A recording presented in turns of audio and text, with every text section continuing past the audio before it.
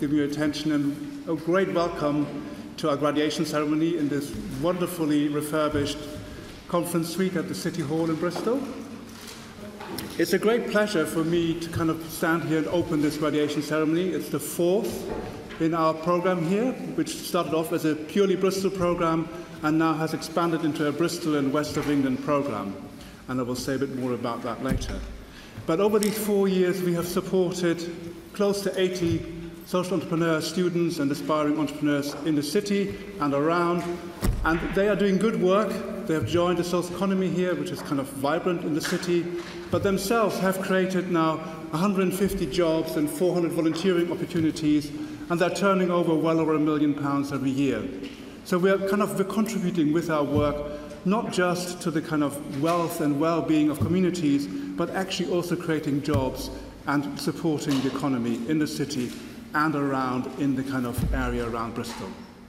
So it's a great pleasure to kind of have you here, where we're kind of celebrating 21 students who are finishing the program at this point, and you're going to hear from them in a moment, and I'm going to keep you too long about this. And the key thing for Dartington Trust is that we have a very strong historical connection with social enterprise, and particularly with School for Social Entrepreneurs, because the founder of School for Social Entrepreneurs actually grew up in Dartington, went to school there, and got a lot of his education and forming from the aims and visions of the founders of the Dartington Trust.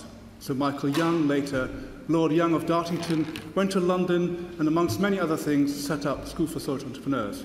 And we were really lucky that in 2009, as part of a sort of regional expansion of the school and the creation of a social franchise network, we were able to have a school back in Dartington, which now serves the southwest from Bristol all the way down to Plymouth.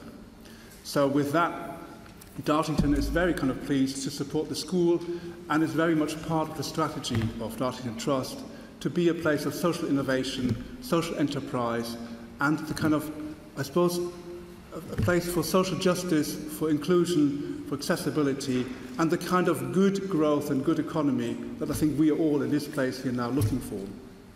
And it's with great pleasure that I'm sort of looking at the first of our students to come up here and kind of present their project to you.